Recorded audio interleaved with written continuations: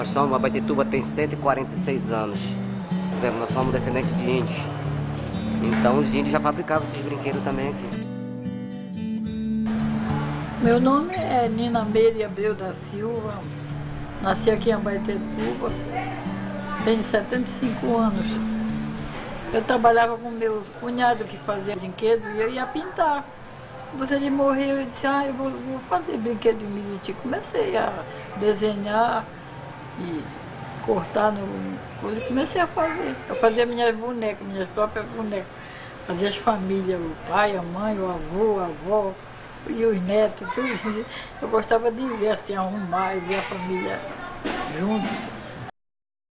A origem veio do interior, que eles faziam os barquinhos para os filhos brincarem na água, né? Depois passou já a ser tradição nas festas profanas de santo, no arraial. Os primeiros brinquedos que foram feitos foi a pombinha, a cobra, o tatu, o jacaré que eles faziam. Meu nome é Manuel Raimundo Sozinho Miranda. Só assinatura que é sozinho, entendeu? Agora hoje em dia eu já sou acompanhado. Sou acompanhado de 3 mulheres e um homem que fica do meu lado. Eu comecei no interior, Brinquedo de Miriti, quando eu tinha 16 anos. Eu também, graças a Deus, com o Miriti, né, que ele trabalha. E é onde que traz a renda da minha família. Miriti para mim é uma palmeira santa, é uma ave que faz parte do Círio de Nazaré, é uma palmeira santa. Deixa eu dizer que o Miriti, a árvore do Miriti é uma árvore, dizem que é a árvore santa, porque tudo é aproveitado no Miritizeiro.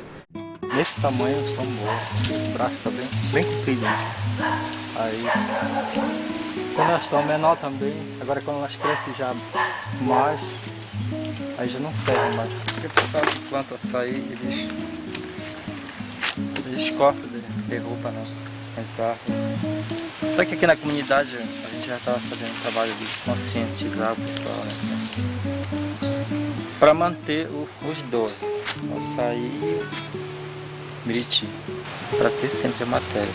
A gente já encontra dificuldade já, com uma grande quantidade de miriti, não está muito fácil, né? Mas vem muito de outros municípios também aqui da região. A Miritanga ela é uma organização de um trabalho que já existia desde 2002, que a gente trabalhava com jovens e adolescentes aqui. O brinquedo de Miriti, por exemplo, ele é um dos elementos que a gente usa para ocupação do jovem, né? Para que ele tenha uma atividade para se manter ocupado e com isso também tenha uma renda, mesmo que pequena. O jovem ele é sempre meio que desacreditado, né? E a gente precisa trabalhar, o adolescente, porque são esses que são o futuro, né? Então se a gente trabalhar eles bem para serem pessoas boas, então vai diminuir a criminalidade, né? E a gente está fazendo a réplica das igrejas de Belém, né? A igreja da Fé e a Basílica. Essas igrejas de onde sai o Círio e para onde vai a procissão, né? O brinquedo de Miriti tem essa relação muito direta com o Círio, né? Então a gente poder unir aí o Miriti, né? com as igrejas, fazendo essas réplicas aí é muito bacana, cara. Esse ano vai ter outra novidade lá em Belém, né? Porque todo ano as pessoas querem novidade, então todo ano que passa estou criando uma novidade. Nós temos uma novidade aí que eu vou mostrar para você, essa novidade.